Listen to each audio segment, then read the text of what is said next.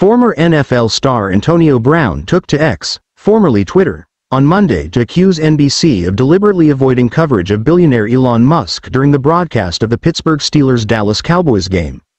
Musk was seen at Acrisure Stadium in Pittsburgh, waving the iconic, terrible towel, in support of the Steelers.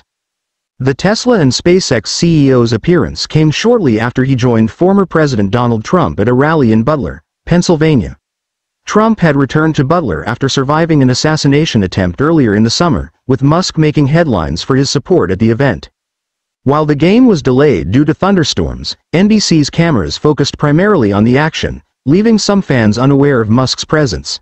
Brown expressed frustration on X, writing, "NBC chose not to show Elon Musk at the Cowboys vs. Steelers game. Another reason to get out and vote. Media censoring is real and will only get worse unless change happens."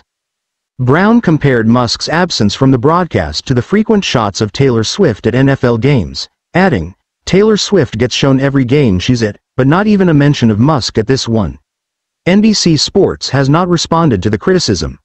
Meanwhile, the game itself saw the Dallas Cowboys secure a go-ahead touchdown in the final moments, much to the delight of fans in attendance.